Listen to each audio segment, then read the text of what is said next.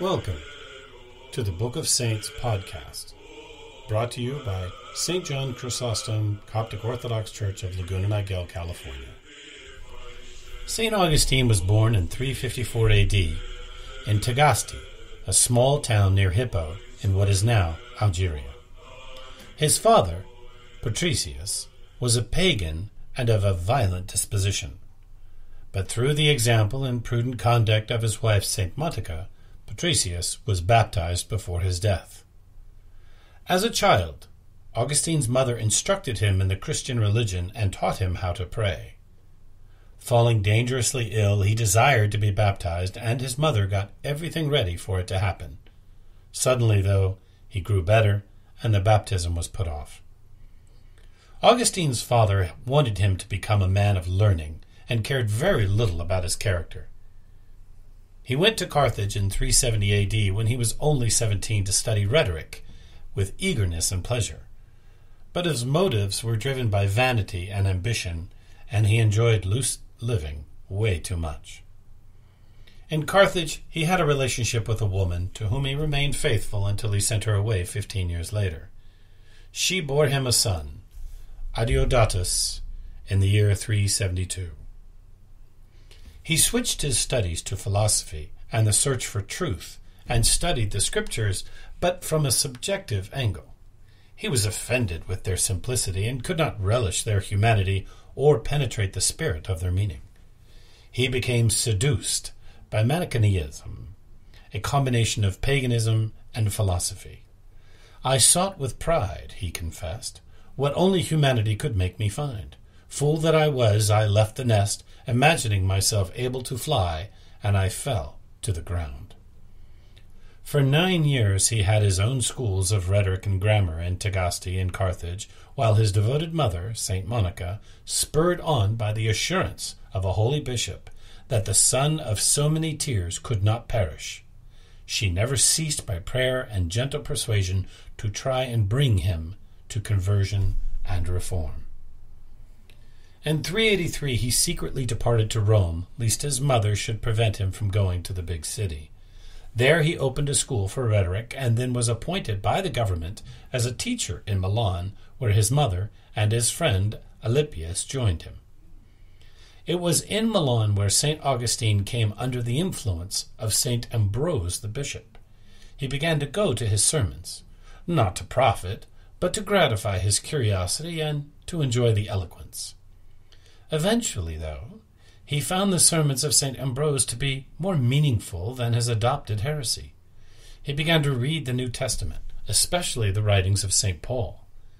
In the same time, the mother of his son went back to Africa, leaving the child behind. St. Augustine's spiritual, moral, and intellectual struggle, though, went on. He was convinced of the truth of Christianity, but his will was weaker than the world temptations around him. Thus he delayed his return to Christ for many months. Soon, St. Augustine would say to himself, in a little while, I shall make up my mind, but not right now. In his half-desires of conversion, he was accustomed to beg of God the grace of chastity, but in some measure afraid of being heard too soon. He realized that his problem was a moral one. The divine truth for which he was seeking would never be his, unless he first overcame his own weakness. Soon after, Pontitian, an African, came to visit St. Augustine and his friend Alypius. He told them about 2 men who had been suddenly turned to the service of God by reading about the life of St. Anthony. His words had a powerful influence on the mind of St. Augustine. What are we doing, Augustine asked of Alypius, to let the unlearned seize heaven by force, whilst we, with all our knowledge, remain behind, cowardly and heartless, wallowing in our sins? Because they have outstripped us and gone before, are we ashamed to follow them? Is it not more shameful to not follow? He rushed to the garden with tears in his eyes, threw himself on the grass under a fig tree, and reproached himself bitterly, crying out, O Lord, how long? Will it be tomorrow? Why not now? Why not put an end to the shame this very hour? As he spoke these words, he heard a child's voice singing in the background, Toli lege, which translates, take up and read, take up and read. He remembered that St. Anthony was converted from the world by hearing a single verse. He took up St. Paul's epistles and read the first chapter that met his eyes. Let us walk properly, as in the day, not in revelry or drunkenness, not in lewdness and lust, not in strife and envy, but put on the Lord Jesus Christ and make no provision for the flesh to fulfill its lusts. Romans 13:13-14. When he told Alypius what he had experienced, he took the book and read. He found the next words to be, receiving one who is weak in the faith, chapter 14, verse 1, and applied it to himself and joined his friend in his resolution. The high point in the conversion of St. Augustine took place in September of 386, when he was 32 years old. He, his son Adeodatus, and Olympius were baptized by St. Ambrose on Easter the following year in the presence of their mother, St. Monica. Knowing her prayers had been answered, she gave up her spirit shortly thereafter. St. Augustine prayed, Too late have I loved thee, O beauty so ancient and so new, too late have I loved thee. Thou wast with me, and I was not with thee. I was abroad, running after those beauties which thou hast made, those things which could have no being, but in thy kept me away from thee. Thou hast called, thou hast cried out, and hast pierced my deafness. Thou hast enlightened, thou hast shone forth, and my blindness is dispelled. I have tasted thee, and am hungry of thee. Thou hast touched me, and I am afire with the desire of thy embraces. From that time forward, St. Augustine went back to Tagaste, his native city, where he lived for 3 years with his friends and shared a life of prayer, study, and poverty. All things were common and distributed according to everyone's needs. In 391 they ordained him as an assistant to Valerius, bishop of Hippo, and he had to move to that city.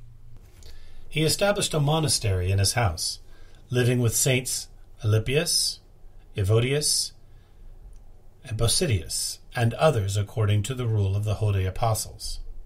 St. Valerius, who had a speech impediment, appointed St. Augustine to preach in his presence, and he has not interrupted the course of his sermons until his death, nearly 400 sermons. He eventually succeeded St. Valerius as the bishop of Hippo and founded a community of religious women, and his sister became the first abbess. He used the revenues of his church in relieving the poor and redeeming the captives. Like another Moses or St. Paul, he said to his people, I do not want to be saved without you. What shall I desire? What shall I say? Why am I a bishop? Why am I in the world? Only to live in Jesus Christ, but to live in him with you. This is my passion, my honor, my glory, my joy, and my riches. Though his 35 years as a bishop of Hippo, St. Augustine had to defend the faith against many heresies. He opposed the Donatists, the Pelagians, and the Illyrians. St. Augustine calmly resigned his spirit into the hands of God on August 28, 430 A.D., after having lived 76 years and spent almost 40 of them in the labors of the ministry. Among his great works is the 15-volume On the City of God, which took him 30 years to write, and his Confessions. The life and conversion of St. Augustine is an example of how the prayers of one can save another, as is the case with St. Monica praying incessantly, not just for St. Augustine, but also for her undevout husband, whom she managed to have baptized before he died. God is never done with us.